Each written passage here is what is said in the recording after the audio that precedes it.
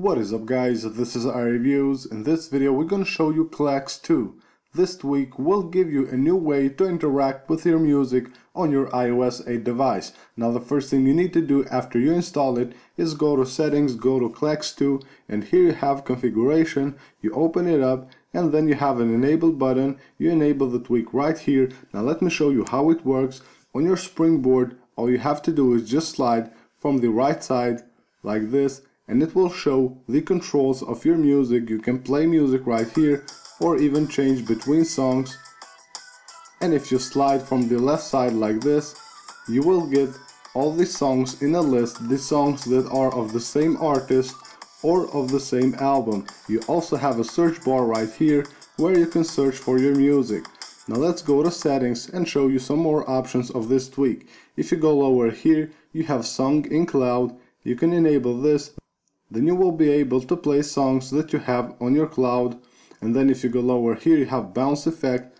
As you see, when I slide to launch this tweak, it just slides smoothly. But if you enable this, then it will bounce. It will give it this bounce effect, as you can see right here. And if we go back to settings, then here we have restrictions.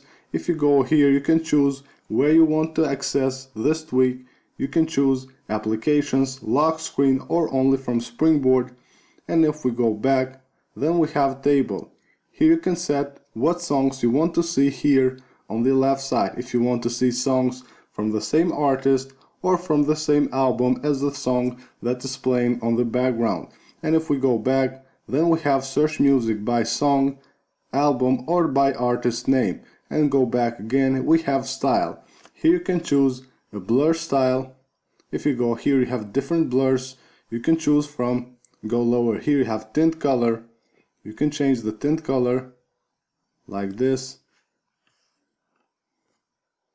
And if we go back, then you can change the font color.